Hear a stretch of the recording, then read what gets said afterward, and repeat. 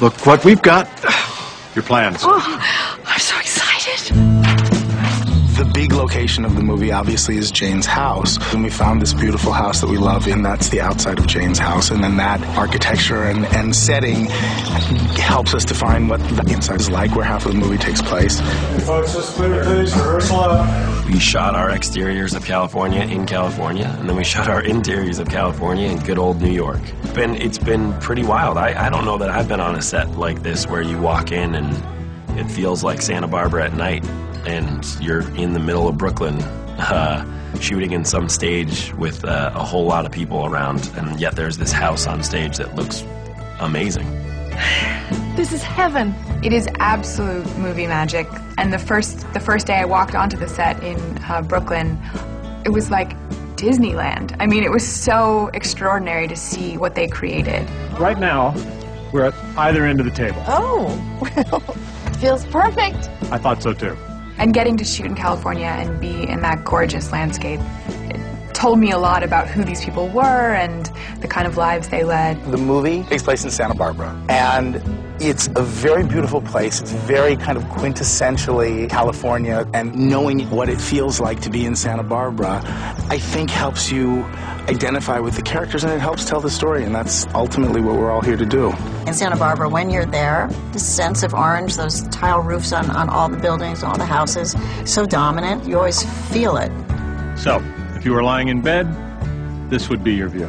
There's a lot of orange in the movie. I've noticed whenever I see a movie and there's orange in the movie, I'm drawn into it. So I wanted to try that. Nancy will say to me again and again and again, these sets are characters in my movie. Nancy is an absolute magician at creating worlds that you want to live in. And her vision is so specific and detailed. And as an actor, getting to live in a world where every detail's been accounted for and everything is so splendid feeds you so much. It's such a pleasure to be in that world. Okay, who's hungry?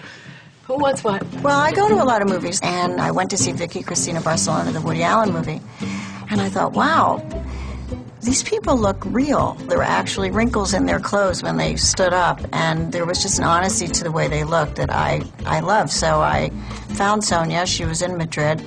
And I said, would you want to come and make a movie with me? She actually moved here and did my movie, and I was thrilled. She was a real asset to this movie, I think.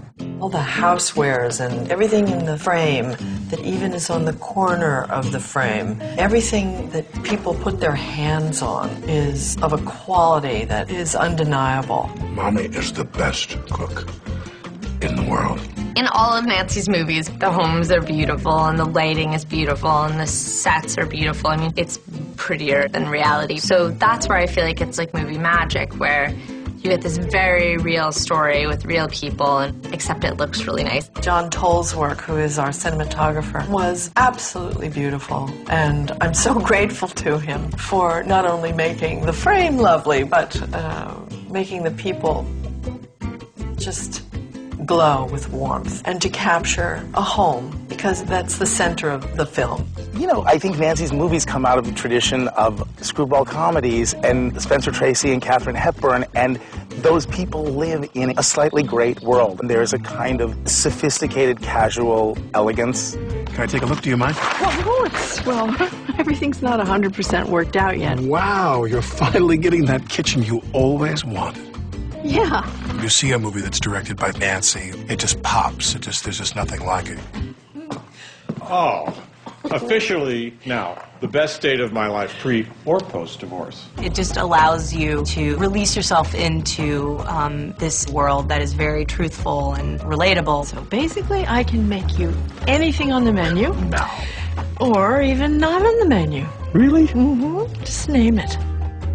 What about a warm chocolate croissant? Oh, it's my specialty.